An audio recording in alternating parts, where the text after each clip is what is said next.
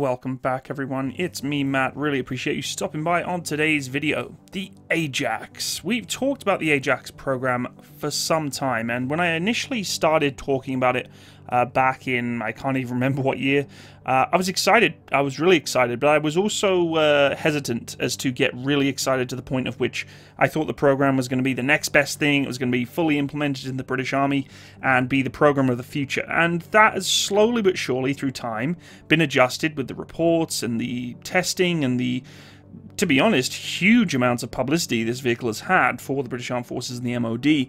And I have to admit, the Ajax as a platform is highly impressive with its caseless telescopic ammo. You know, it's got a lot of high-tech features that you see on other platforms that we recently did videos on, like the Lynx and the, you know, KF-21, etc., etc. So there's a lot of capabilities in this vehicle that are really, really exciting. And I have to admit, there's a ton of people have been asking me to make this video today because there's unfortunately some troubled times for this platform and this program. Now, I want to be very clear as a disclaimer before going into this. I have no affiliation to the British Army anymore, and of course I'm not a subject matter expert on this equipment, this vehicle, or this program, and I have no bias towards it. You know, I have no investment into the program of any kind, and I don't want to discredit it either and say, you know, it's not performing or it's not doing what it's been asked. But there is unfortunately some information that's been leaked from this program, and the manufacturer is going through some troubled waters with the program. Now, the Armoured Fighting Vehicle Ajax is the new reconnaissance armoured fighting vehicle with other platforms being initiated or other models being initiated in the future for the British Army, and it is a very capable platform. From what I've done my research on, it's doing very well for itself overall in the technicality side of things. However, in the £3.5 billion or $4.8 billion of the 600 military fighting vehicles that they've designed and are hopefully supposed to getting procured, they've only received 26 from General Dynamics, which is very, very slow. Now, the program initially started in 2010 with some of the technical problems that were happening with it, and trials of the Ajax have been suspended, unfortunately, since 8 soldiers suffered injuries in earlier this summer due to vibrations when driving the vehicles. Now, there's lots of speculation about how this happened. The technicalities are, of course, really just speculation. They really are. The factual information is difficult to ascertain because the sources that I've been finding it from have contradicted themselves a little bit. We've got talks of radio headsets, we've got talks of hull problems, we've got talks of track problems and running gear, all sorts of strange information going around. So, you know, I don't really want this to be a specific informative video to tell you exactly what and why these things are happening. It's more videos to It's concerning. It's concerning because this is going to be the replacement reconnaissance vehicle for the British Army for the foreseeable future. Of course, we do have the Combat Vehicle Reconnaissance Tracked, or the CVRT platform, that has really had its day. We've talked about it in the past, about how it's served the British Army for a long time, done its job very, very well, but it's time for it to retire. I can safely say, as a mechanic repairing those vehicles, they're an absolute nightmare. So I think every armoured cavalryman or any kind of armoured regiment are very excited to see a new platform coming to the forefront. But is it this one at this present moment? It's hard to say. And the biggest question that is coming across the table of everyone around the world right now is this going to be a possible program cancellation? Now, there have been a lot of back and forth about this. There's some potential legal battles with this, with the Ministry of Defense and the manufacturer, that could emerge over the issue of compensation if this program is cancelled. Huge amounts of money here. But I don't think we're quite at that stage yet. You know, programs come across issues, they do. But one of the things that is more concerning with this one is that the technical problems of vibration and things like that have been noted for the design of this vehicle since 2010. And it's kind of just been accepted as an integral part of its design, and that's scary. Now, you're probably wondering, why are vibrations a big issue, Matt? I mean, you're in a tracked fighting vehicle. Running gear is going to be loud and vibrational, and it's going to be, you know, give you a bit of a shake here and there, because you're in a tracked fighting vehicle. That's what happens. Look, when I served with the Warrior and other tracked fighting vehicles, you got used to the vibrations, but they were nowhere near to the point where it made you feel ill or sick, or gave you sort of a repetitive strain injury type feel. It was just kind of natural. I mean, yes, you knew you were in a tracked fighting vehicle. The running gear, suspension, the tracks, and the track pads all kind of, you know, absorbed the majority of it. What seems to be happening at the moment with this vehicle is that it's so extreme that troops are actually getting sick from it. The technicalities of how they're getting sick is it's hard to say. But the two biggest problems are its noise and its vibration. And the halts of the tests to this vehicle really do speak to say, this is serious stuff. It's really serious stuff. Now, Ajax has been always recognized as this, as being noisy. On tests that were performed, the vehicle demonstrated that it was within usable limits, however. But subsequent investigations have actually found that there's been hearing loss of crews trialing the platforms, and concluded the issues are arising from the integration of the Bowman headsets for crew radios, which were picking up engine noise and actually amplifying it as the vehicle accelerated, putting the sound directly, potentially, into the crew's ears. Now, as I said, the more research I do into this, it's harder, because there's some conflicting stories, some conflicting information. So I want to make this very clear that I'm not saying that this is the facts that are coming out here. There is a lot of, I guess, speculation going on here. But it does raise serious questions, though, about how the British Army tests these vehicles, you know, and how it can be resolved. If just simple things like headsets are replaced, is it going to fix it? But the vibrational issues are a lot more problematic. Testing really is challenging to do on a tracked vehicle for vibration.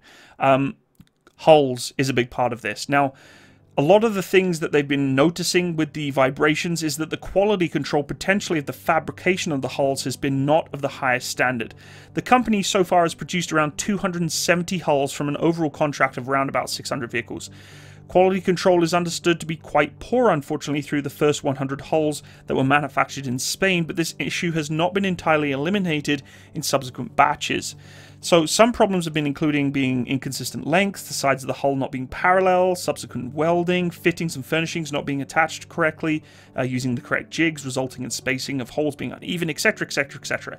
What this means is that it's not a significant shortcoming on all of the hulls, it means that some. It's not saying of every single hull they've made it's going to be bad, but this inconsistency means that it's exceedingly difficult to investigate and find these faults and determine how much vibration arises from a problem with the fundamental design of the platform, as opposed to the values and building qualities of a certain specification, like a hole or a bolt or a running gear or whatever else it may be. So it's really hard to pin down this kind of thing. And the lack of reliable diagnosis is paralyzing this program, because it obscures any information that you need to determine if the issue can actually be resolved, and at what cost. If you have a problem with a vehicle and you know what it is, that's a good thing. You know, we have problems with programs. You know, when you design things go wrong, you pinpoint it, you fix it. But when it comes to something like a hull, I mean, literally the bodywork of the entire platform, that's really, really hard. And is the taxpayer and is the government going to be the ones that are going to pay for, you know, fixing this issue? It's really, really hard to say. I mean, the MOD has spent a huge amount of money on this, huge. And given the prospect of significant yet unquantifiable costs of fixing this vehicle, we have to ask, how important is the Ajax of the British Army to spend even more to potentially overhaul whatever issue this is? Now, in all honesty, we can't discredit the vehicle for its technical capabilities. In paper and as it performs, it does very well, but the inherent background problems are really just putting a black mark against this program. And, you know, the Ajax really is there to fulfill two capability gaps that are extremely important for the British Army: a new reconnaissance vehicle, but also a new carrier for the Army's much-vaunted digital backbone platform for infantry and armoured infantry brigades. So they need a more high-tech capability that has, you know, the stabilization, the turret, etc., for replacement of the Warrior, which I'm very sad about, but we'll talk about the Warrior another day. And although Ajax size, weight, and signature make it unlikely as a reconnaissance vehicle, truly, though, I mean, it's a beast. I mean, it's almost a Warrior at that point. It did boast a very impressive array of sensors, and is quite a viable component for the fighting systems for reconnaissance units. So, you know, it works. But unfortunately, I think Ajax is going to have a real challenge ahead of us. On top of the upgrades that the British Army is doing with the Challenger 3, they now have to deal with this financial burden. And I'm really, really scared, actually, because I want Ajax to succeed. I want it to be the new vehicle of the future. It deserves it. I think the amount of money that's gone into it, it deserves the ability to serve with the British Army. And from what I'm hearing from a lot of people, they are also on the same page as me, feeling very, very nervous. You know, the Army does face quite a stark decision to make. Do we continue pumping money into this program, potentially fixing these issues that are making our troops potentially sick? Or do we scrap the program completely, go to square one again, maybe bring the Warrior back into the program? I'm not too sure.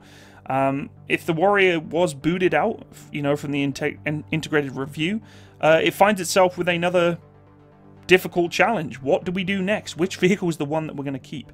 So lots of information to digest here. I mean, honestly, I'm very, very concerned for Ajax and its future.